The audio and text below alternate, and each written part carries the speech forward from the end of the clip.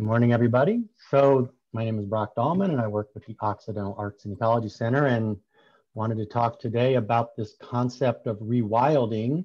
And one of our perspectives on it is really talking about rewilding Keystone processes. And so we're going to get right into it. But as you can see from this image, we're really talking about earth and air and fire and water and life overall, and how do we rewild those processes. I want to start off by welcoming everybody to Planet Water. It's really the only place in the known universe where life is endemic, this concept of life, and honoring this planet that we live on, where this expression of this amazing miracle called life exists. And I've been a life lover for a long time. I'm professionally a biologist, a wildlife biologist, and I've been chasing tadpoles since I was 3 years old in Japanese rice paddies while my dad was on his third tour in Vietnam. And just to put some of this into context in a bigger picture, and honoring the work of James Lovelock and Lynn Margulis and their collective Gaia hypothesis, and this understanding of looking at the planet as an emergent whole, where the presence of life, the whole of life, is really greater than the sum of the life forms itself, and that this planet has created conditions conducive for life on itself. It's the feedback mechanisms that are unique to this planet as far as we know it.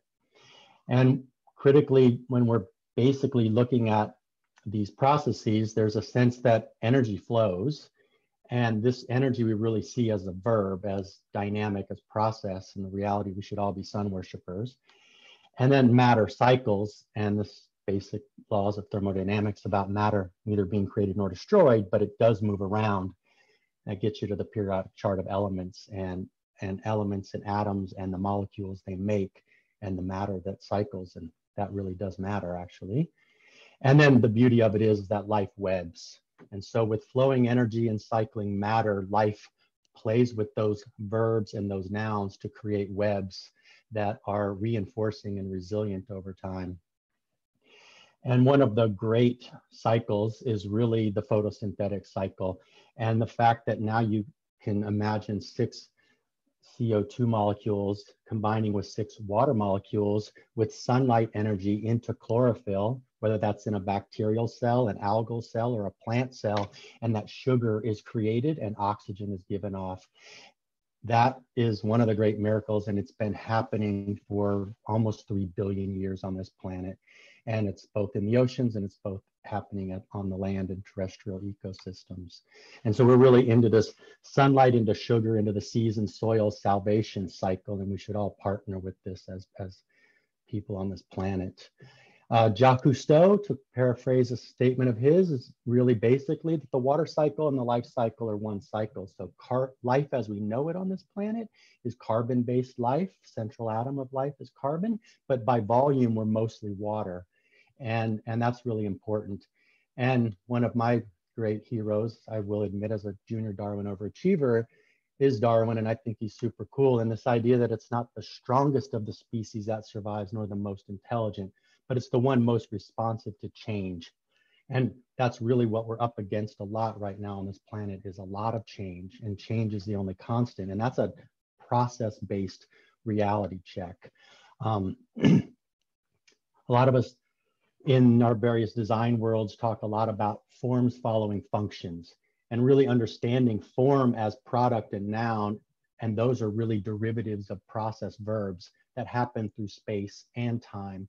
So for instance, this map, that's a beautiful rendering, artistic rendering of the watersheds, the drainage areas, say within the lower 48 states, and that the beautiful pink in the center of the Mississippi drainage, or in fact, a little bit to the left, that chartreuse of the Colorado River drainage, which I can attest recently is an unbelievable, one of the great Gaian temples and testaments to deep time on this planet. And forms can follow dysfunctions, and it's really a process of disturbance, which disturbance is an expression of change and interaction. And the question for many of our humans, at least our settler, colonialist, Western dominated paradigms of seeing the planet as a commodity versus a community, is the result of a series of degenerative disturbance, destructive disturbance, degradative disturbances versus being regenerative disturbers. And I think is a fundamental didactic question we as a society have to face right now. Are you a degenerative disturber or a regenerative disturber?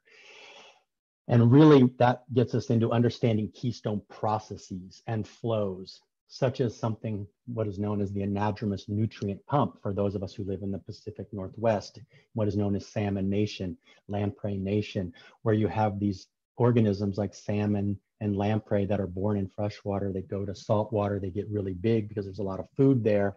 They return to the freshwater to spawn and die.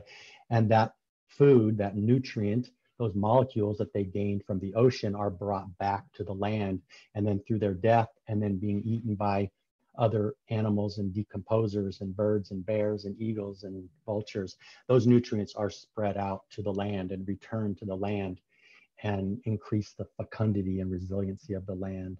So that's a process-based approach to understanding resiliency.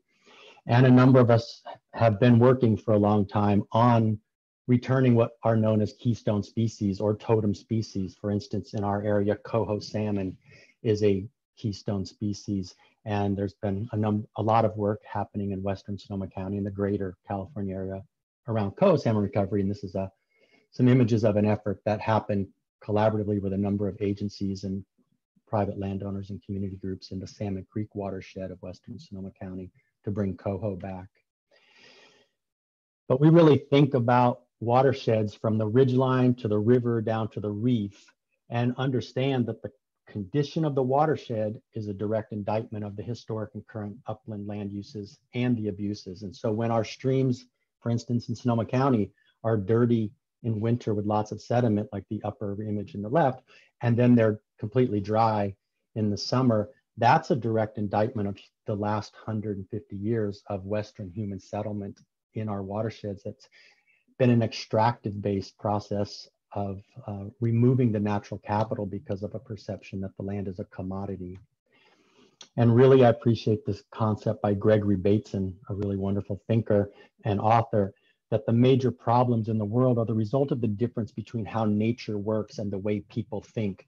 And the possibility of thinking like a watershed, really understanding from the headwaters to the delta, is important. And ecological illiteracy, I think, is one of the gravest epidemics we've been facing on this planet for a long time. It's much more intense than COVID will ever be, in fact.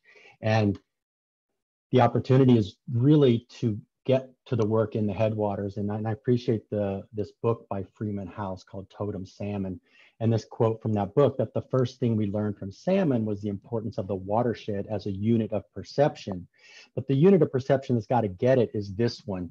And the game is, how do you mitigate cerebral imperviousness so that we can infiltrate into the headwaters, this need for ecosystem restoration? What's the storyline we believe? Is the planet a community or a commodity? Are we a part of it or apart from it? That's a process-based pedagogy.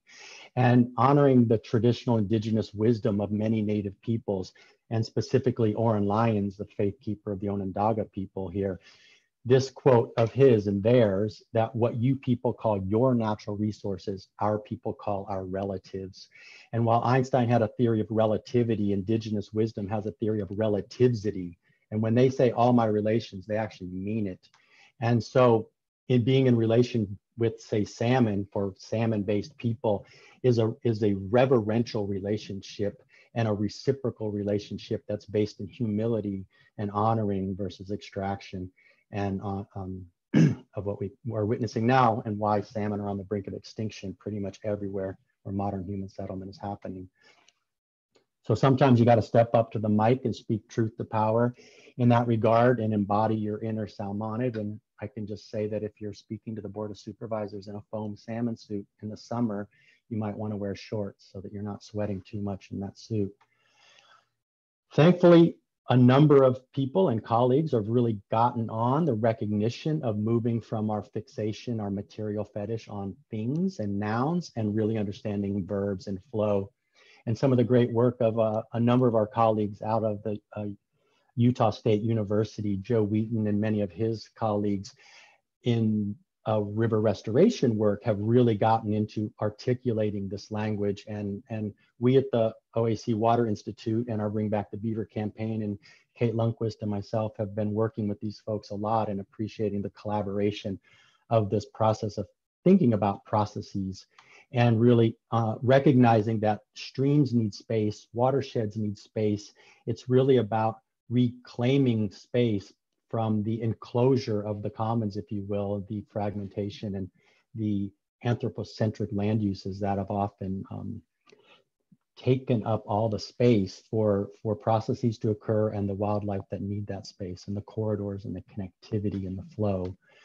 And really honoring, and again, some of these slides from Joe Wheaton and Utah State University of how they're looking at stream restoration and moving away from streams that have just a single threaded channel to these more diverse streams, to complexity, to things that might look like a mess, but to a beaver, they're perfect and they're complex and they're slowing the flow and they're retaining nutrients and they're holding on to the energy in the process that's moving through them in a good way. And that's something that I think we could all use to learn from in many aspects of our society as we think about rewilding species, rewilding connections in our landscapes for increased resiliency. And so a lot of these processes are based in structural processes, compositional processes, and thus functional processes. And we could think about that, especially in California recently with our number of years with fire. Fire is a keystone process. And you can either, the question about fire in many respects is the frequency of the fire and the intensity of the fire. And when we had an indigenously managed landscape using fire as a healing tool for the last 10,000 plus years in our area in Sonoma County, fire was used very frequently with a low intensity. And what we've shifted in the last 100 plus years is to a low frequency fire that has high intensity. And so how do we, for instance, reclaim a relationship with hydrological processes where there's a frequency and an intensity balance, and we use fire as a regenerative and healing tool for a series of processes. And that's some of the work we have done at the Oxnard Arts and Ecology Center over the years. And here's an article that I wrote for the Fremontia Journal about what we call Mending the Wild, which is a take on the book by M. Cat Anderson called Tending the Wild, and really honoring a participatory relationship and those of us, our capacity to become agents of regenerative disturbance in relationship with other species and the processes that they depend upon. And so at some point we really step it up and think bigger about what I call this basins of relations. And it's really from summit to sea and ridgeline to reef. How as rewilders can we become regenerative disturbers of all these critical keystone processes to create these conditions that are conducive to convivial coexistence with a probiotic cycle instead of the antibiotics that we're so fixated on, which is really the idea of being against life. We're actually for life, we're probiotic. And you know, you can find another spokesperson if you need. And in this case, one of our favorites from the vernal pools of the Santa Rosa Plain is Sal E. Mander.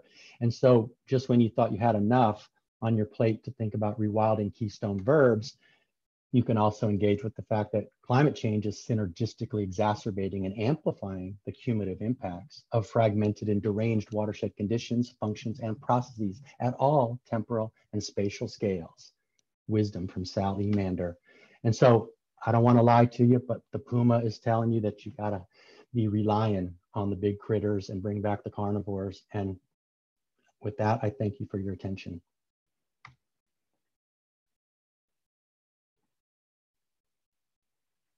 All right, team, there you have it.